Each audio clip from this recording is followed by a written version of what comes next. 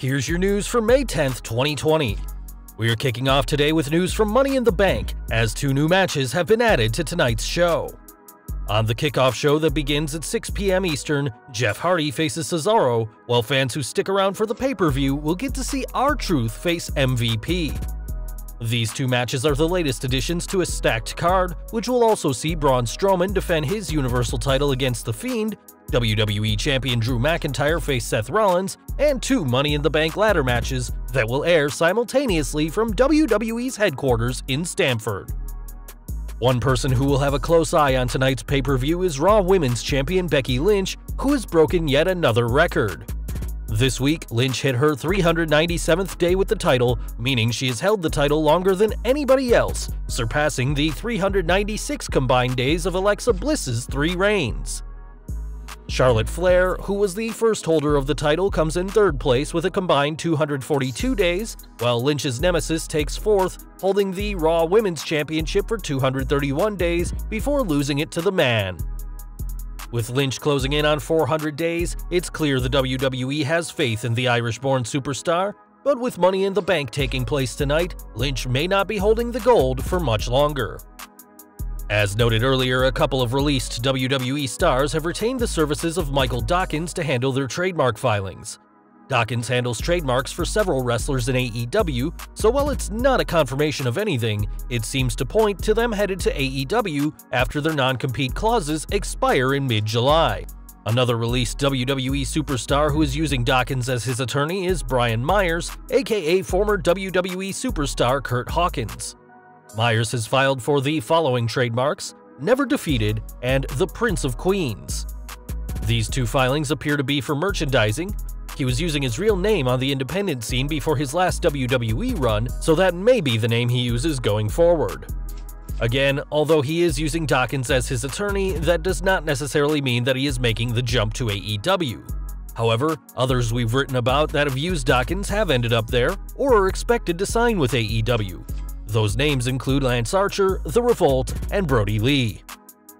Matt Cardona, aka Zack Ryder, is also using Dawkins, so it looks like he may be AEW bound.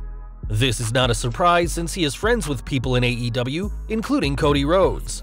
From AEW to NXT now, and though Keith Lee is already doing big things on the Gold brand as the North American Champion, the Limitless One knows he could be doing things elsewhere. While speaking on Lillian Garcia's Chasing Glory podcast, Lee weighed in on possibly moving to Raw or SmackDown. He said, "I know that a lot of fans are interested in seeing Keith Lee mix it up with some of the guys on Raw and SmackDown, and I think that at the end of the day, I'm a competitor, so I want to go where the competition is, and it doesn't matter which brand it is to me. If they can come to NXT, I'll stay at NXT, but if they want me on Raw or SmackDown, I will show up, and I will make a statement."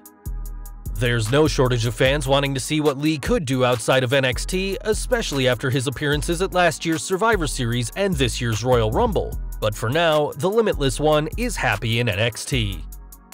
Moving on to SmackDown now, as the SmackDown Mystery Hacker storyline captured the attention of the WWE Universe. Some fans have been intrigued by the glitches since they started popping up months ago. They would also appear during pay-per-view events, but only during Blue Brand segments. Now, the hacker could be close to revealing their identity. There could be more than one superstar behind the SmackDown Mystery Hacker. Some fans believe that Mustafa Ali and Shorty G both shared the audio on a recent video. This week's episode of SmackDown included another video. This time, the hacker played an audio recording of a female's voice. One fan slowed down the audio and found something very interesting. The female's voice is saying payback is coming and it's coming real soon. Fans seem to be debating on who is saying those words. When the audio is slowed down, it certainly sounds like a familiar voice. Mickie James, Ronda Rousey, and Maurice have all been tossed around for possible names belonging to this mystery female voice. We've got news from the $1 Million Man Ted DiBiase today, as the Hall of Famer's house is up for sale but at a very interesting time.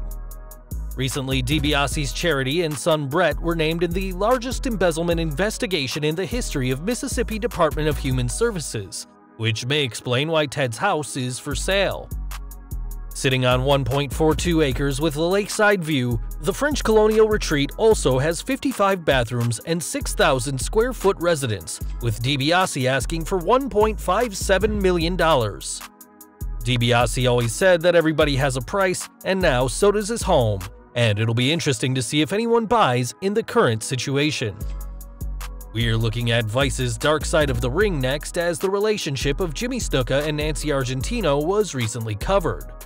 Now, new information has been revealed by Mel magazine, as a police report filed against Snuka in 1983 for assaulting his then-girlfriend claims that Vince McMahon tried to squelch Argentino's testimony. The police report reads, "Vince McMahon tried to talk her out of making the complaint against Snuka.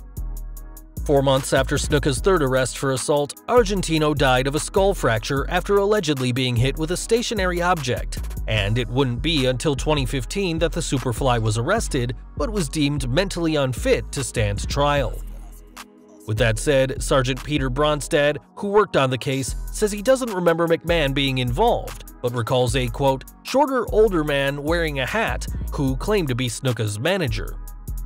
2 officers who were on the scene are mentioned in the report, saying that they witnessed Snuka attack Argentino, and one officer in training at the time heard Argentino pleading for her alleged attacker to stop. This is a very dark story from wrestling that fans probably will never get the whole truth to, but given that Snuka was a huge star in McMahon's company at the time, it's clear Vince didn't want this story getting out. More Hall of Famer news next, as Jesse Ventura has confirmed that he isn't running for US president. As a former governor of Minnesota, Ventura recently flirted with the idea of running as part of the Green Party, but took to Twitter to say he won't be running after all. Though he won't be running, the WWE legend did confirm that he will still be voting Green, and encouraged anyone tired with the 2 main parties to do the same. Back in the ring now, and this Sunday the Forgotten Sons will have a chance to capture the SmackDown tag titles just weeks after their main roster debut. Given how quickly the trio have been pushed, there have been rumors that they were called up to replace the Usos, as Jimmy is dealing with an injury, though that apparently isn't the case. On Dropkick Discussions though, Tom Colohue said they were brought up to replace a team, but not the Usos. He said, "The Forgotten Sons were planned to be brought up for several months, kind of to get them out of NXT, where there is really nothing for them, and in addition to sort of replace the Revival, who have now moved on."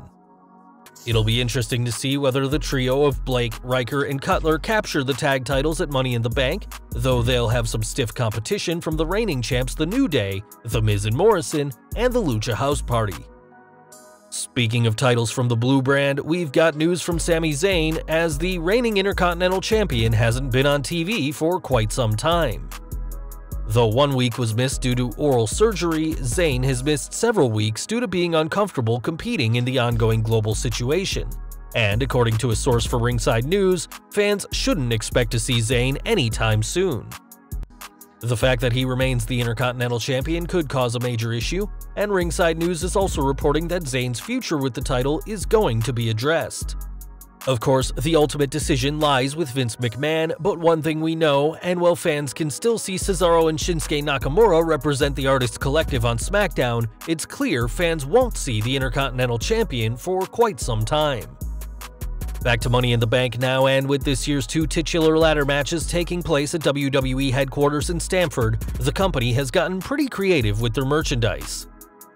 It seems someone in WWE is a huge fan of The Office, as one shirt features the classic stick figure man on a placard, much like the images used in the much-missed NBC series, and while another shirt features a World's Most Moneyest in the Bank mug, a play on Scott's World's Best Boss mug.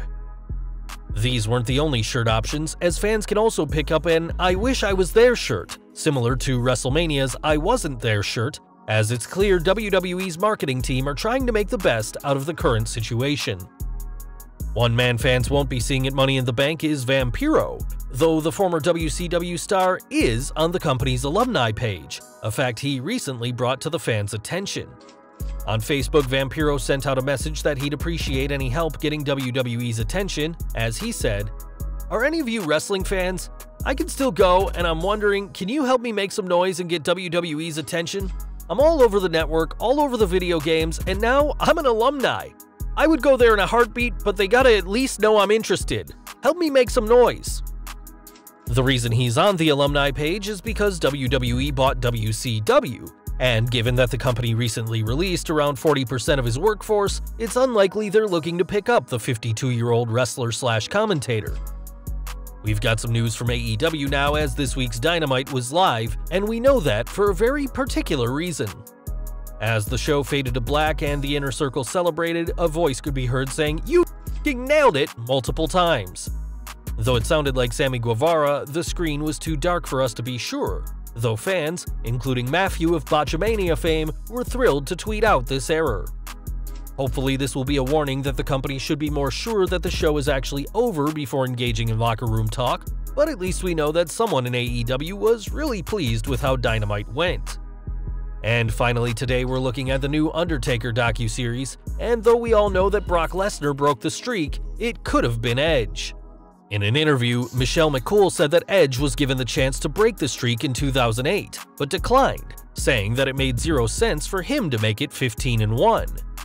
Of course, the pair would go on to compete at that year's SummerSlam, where the Phenom would destroy Edge in Hell in a Cell, while Brock Lesnar would have no issue with breaking the streak himself 6 years later.